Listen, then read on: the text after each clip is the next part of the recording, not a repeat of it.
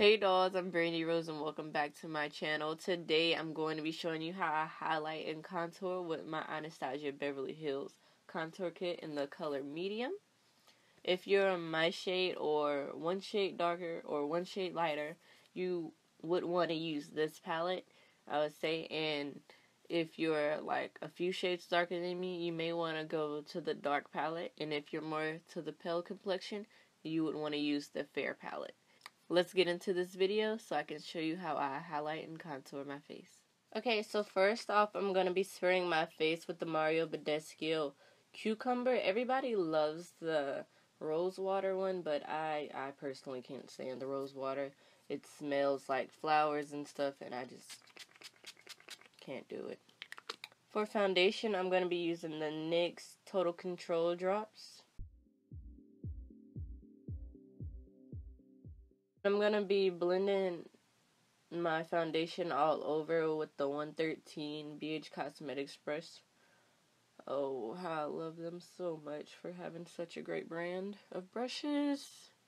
By the title of this video, you guys should know, today I'm using the Anastasia Cream Palette in the color medium. And I'm going to be applying my highlight with the V7 BH Cosmetics brush. And to highlight, I'm going to be using the color cream.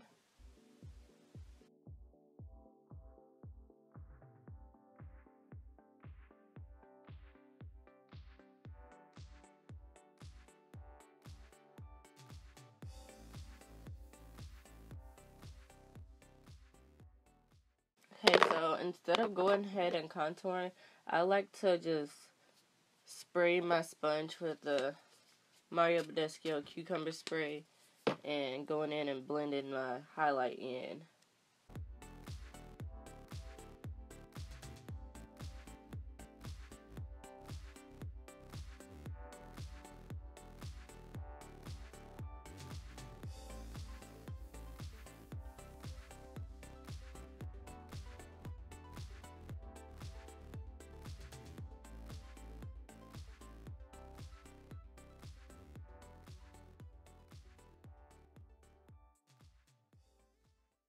Okay, so now that I've done my highlight, I like to use my Maybelline my loose powder in the color Light 01.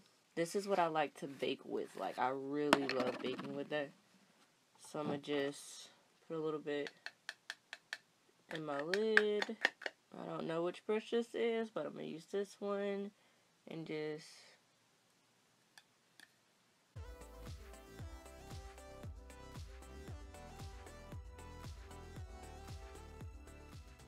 And I like to do a little bit like right here and just a little bit.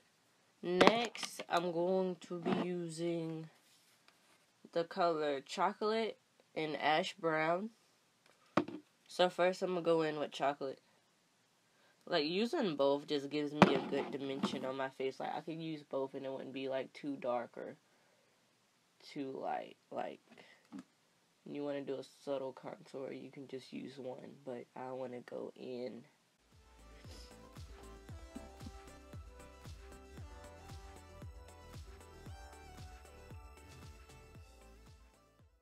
And then I like to contour my nose a little bit.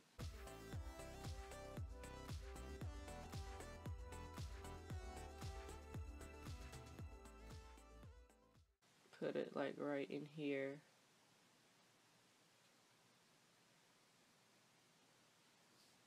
I can go ahead and blend it out, but anything else is going to take some time.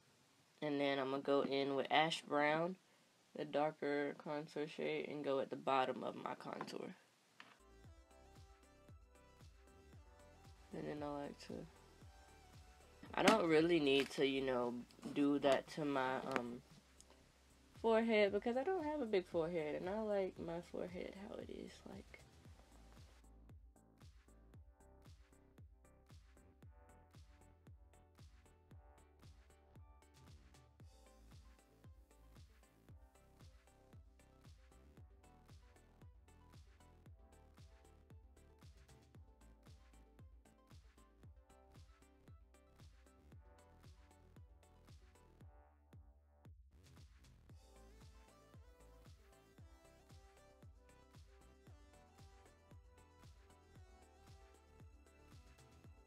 Alright, so now that I've fully contoured my face with the Anastasia cream palette, I like to go and fluff away my baking powder.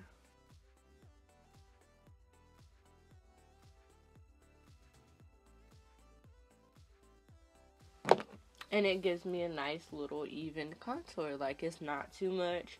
It's very nice for my skin tone as well. This is very good for my skin tone. And, like, if you're similar to me or just a tad bit lighter than me, you can really use this palette. This is the medium. But if you're, like, super, super dark skin, you may want to use the dark palette. And if you're a lighter, more paler complexion, you would like to use the fair palette. But me personally, I love this one. And I've tried the little color correcting orange color before, but I'm not into color correcting because I don't really have like dark spots or anything on my face like that, so I wouldn't really use that. That's the only one I really don't use, but everything else in this palette I can use all day. So right now I'm going to use my Derma Blend on top of that.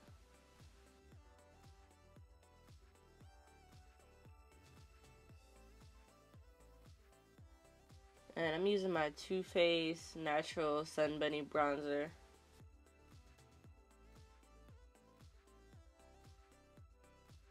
This just gives me a nice little glow.